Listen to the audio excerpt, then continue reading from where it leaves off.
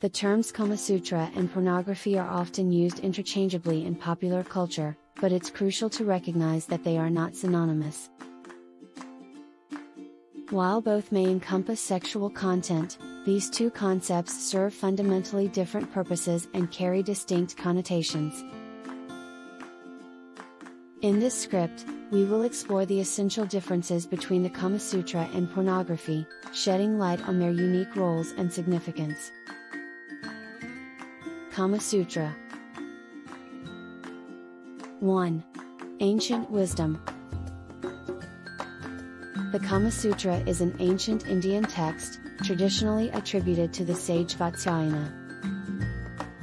It dates back over 2,000 years.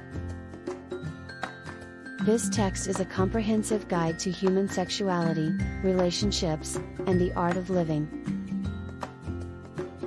It encompasses a wide range of topics related to love, desire, and human relationships.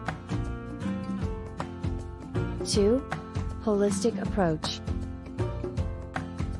While the Kamasutra does cover sexual techniques and positions, it goes beyond the physical aspect of intimacy. It delves into the ethical, aesthetic, and psychological dimensions of desire. It provides insights into how to build emotional connections, foster mutual respect, and enhance the overall quality of personal relationships. 3.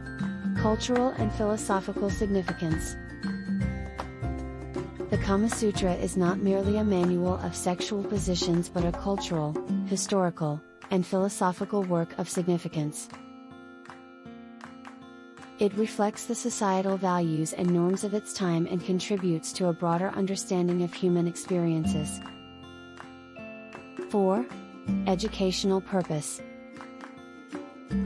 Its primary aim is to educate individuals about the art of love and how to lead a fulfilling and balanced life.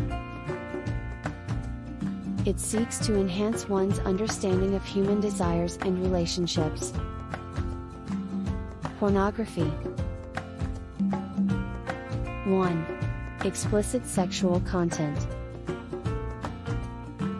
Pornography primarily refers to explicit sexual content, often presented in the form of images, videos, or writings. The central purpose of pornography is to provide sexual stimulation and gratification to its audience. 2. Lack of educational or artistic aspects. Unlike the Kamasutra, pornography typically lacks educational, artistic, or cultural elements.